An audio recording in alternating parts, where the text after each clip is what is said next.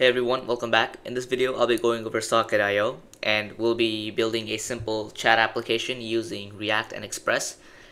And this is how it'll work. We can enter a room. So for example, these two will be in room 1, while this will be in room 2.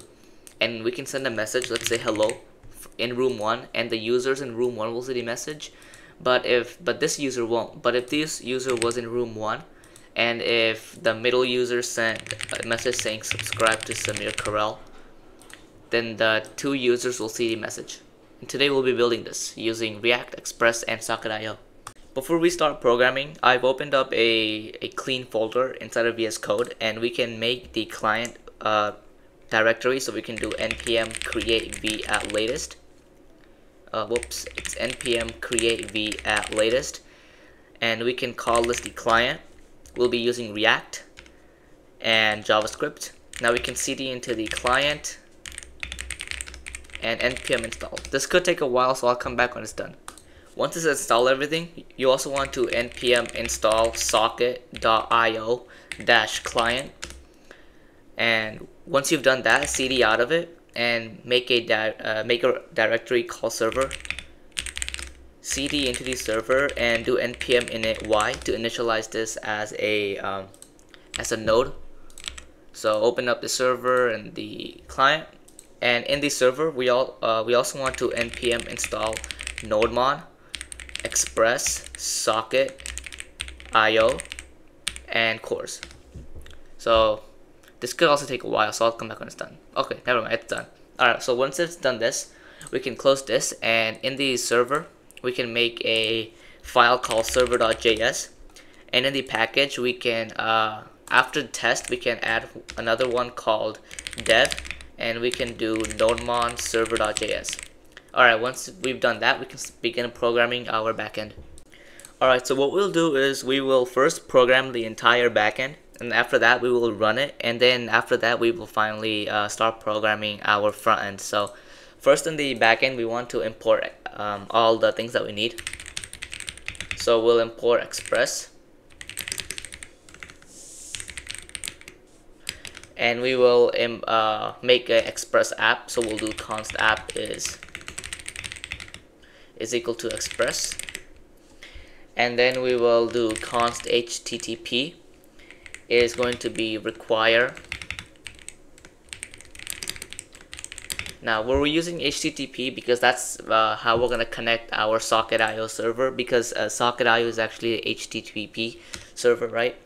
And then after that, we will do const server is equal to require socket.io, and then we will do const cores is equal to require cores, and then we will do app.use cores, and then we will set up the server. So we'll do const server is equal to http.create server, and it'll be in the app. Alright, once we've done that, we can set up our socketio.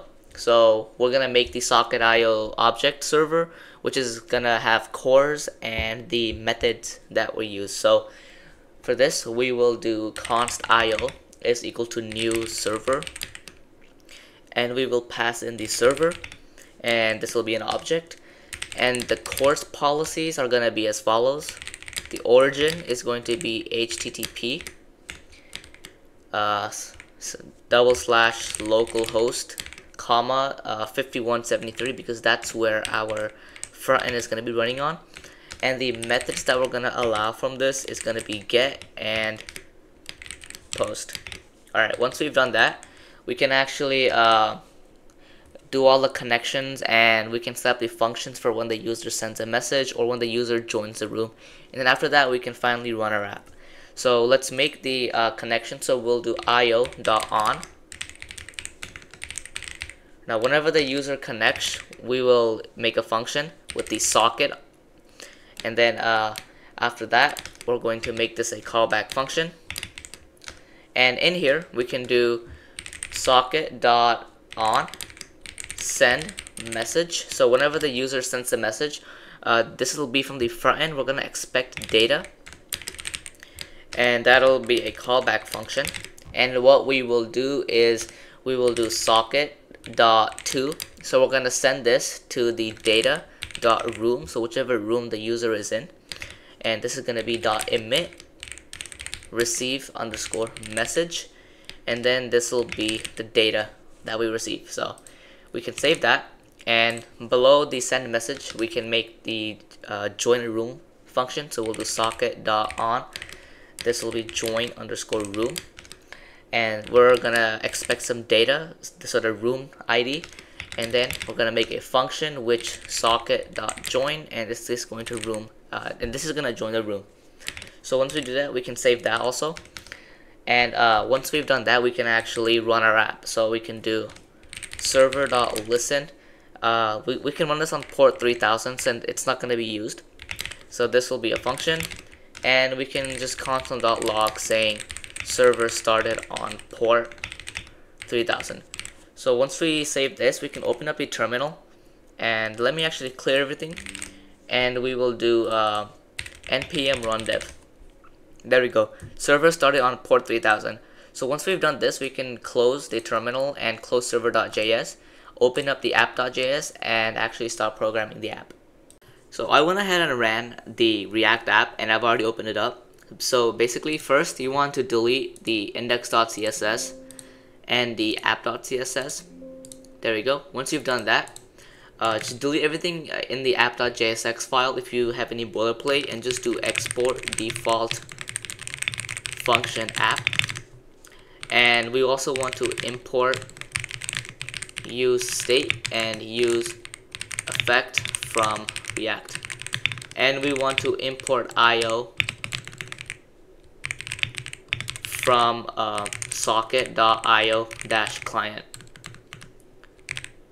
Alright, once you've done that, just set up the socket. So we'll do const socket is equal to io.connect, and for this we need a URL, and if you remember, we actually set up our socketio URL to be http localhost and then 3000. So we actually set up it on port 3000.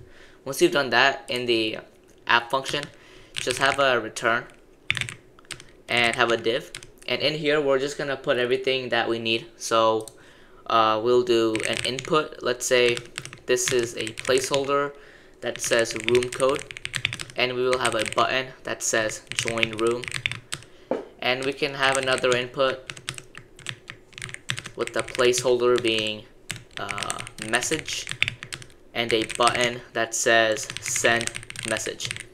Alright, once you've done that, let's actually make up a few state variables. So we'll do const message and set message is equal to use state. This will just be empty for now, and we can do const server message and set server message, and this will also be use state with empty.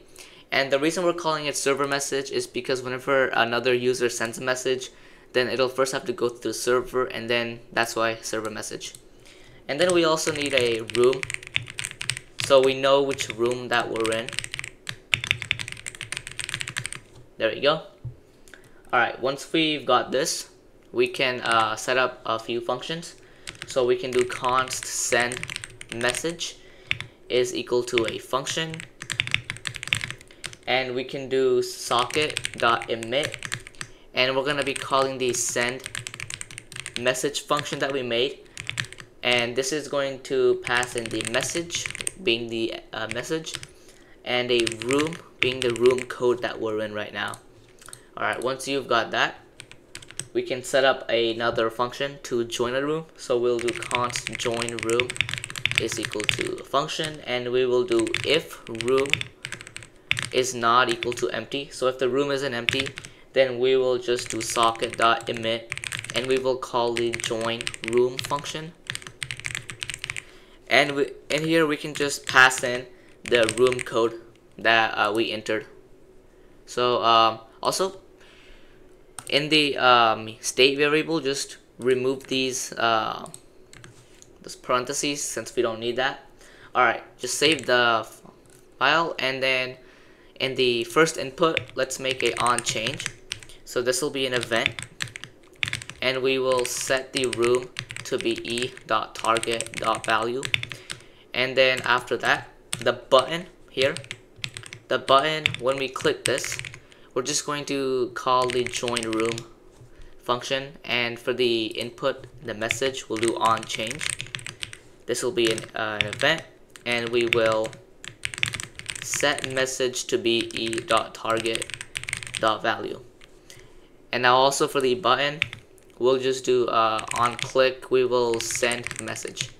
Alright, once we've got that, we also need to set up a use effect which checks, so let's say if the server sends a message, then we need a way to be able to see the message. So we're just going to be constantly checking whenever the server changes, so we'll do use effect. And the dependency array, we'll just put socket. So whenever the server changes something, the component will re-render. And in here, it's pretty simple. Just do socket.on receive message, and we're gonna get the data. And what we'll do is we will make this a function which will set the server message to be data. Now we can save this, and I think we've got an error. Hold on, is initialized. Let me see what's going on here. The error that we got was pretty simple. Just go to your main.jsx and just remove the import index.css, and once you do that, it should be good. Should be good to go. Alright, and also under this button, let's have a ternary operator that checks. So if we have some sort of server message, then we're gonna display here. So we're gonna do an h1, and we will check if we have some server message. So any message from the server, then we're going to display the server message dot message. Else we're just gonna display nothing. Alright, we can save this, and let me actually, there we go. So I've actually opened up 2 of these right there. Nice. Alright, so let's just enter a room code 1 and 1, and let's send a message. Let's say hello, how are you? And hold on, let me see what went wrong. Are we in the room? Alright, I found the error. In the h1, I had an error in the typing. This should be message, not message. So once you've got that, it should be fixed. So we can send a message. So let's do hi, and there we go. And we can also send a message from here. We can say subscribe, and there we go. And let's say if this user is in room 5, and we send a message saying I'm in room 5, then this user is not gonna get the message at all. But if this user was in room 5 also, and we said I'm in room 5, there we go, it'll say I'm in room 5, and say I'm also in room 5, and there we go. Alright, so this is just a simple tutorial on socketio and how to integrate it with React. If you found it helpful, please subscribe. Thanks for watching. I'll see you on the next one.